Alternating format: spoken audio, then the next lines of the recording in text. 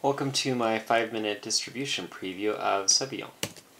Now, Sabayon is a Gen 2 based distribution, and just like how Ubuntu is Debian based, they have several versions of their distribution offered up for the desktop environment. So you have an XFCE version, a LXDE version, as well as a GNOME version, and a few others. But let's see what already is pre-installed. Now, Flash is already pre-installed, as you can see here under Settings. So YouTube is already functional, which is pretty cool.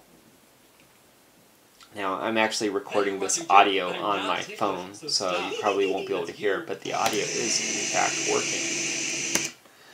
So, let's move on to taking a quick look at the applications. Now, I'm not a very big fan of the default appearance, but that's no problem because all I have to do is go into the appearance preferences and change it to my personal favorite, which is XFCE Dusk.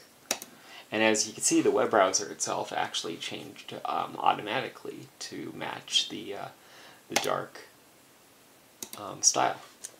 Another one of my favorite applications is the multimedia audio player, XL. Now this is a lightweight music player which supports radio stations.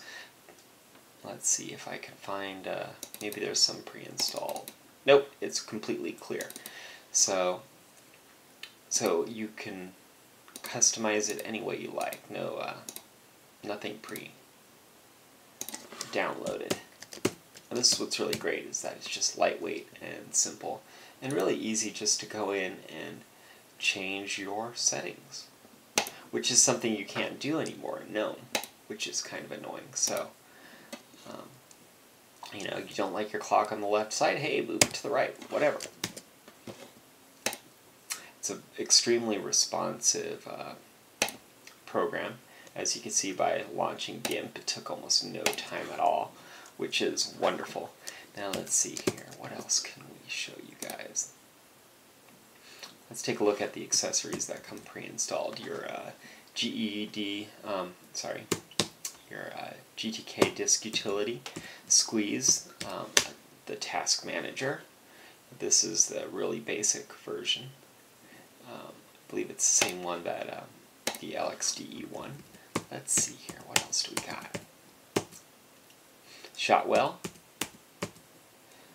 in multimedia. Now, I actually installed Kdenlive and Qt Record on my desktop, but everything else here is pre-installed.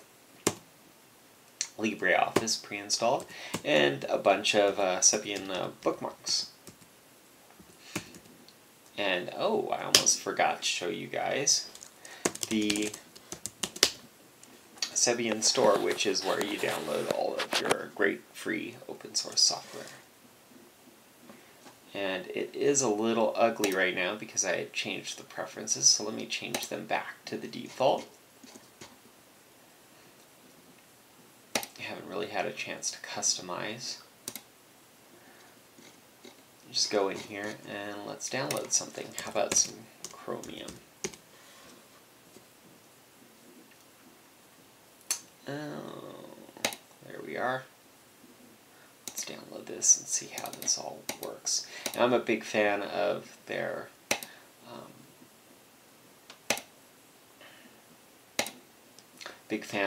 terminal having multicolor support. As a web designer, I find it just that much easier to read if everything is in multiple colors instead of just straight black and white. So, you know, this is pretty good stuff. And of course, because it's pretty bare bones, when you get it with a bunch of lightweight application, it just flies like crazy.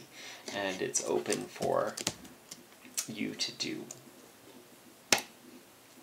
whatever you want, which is totally cool. Let's open up Chromium really quick.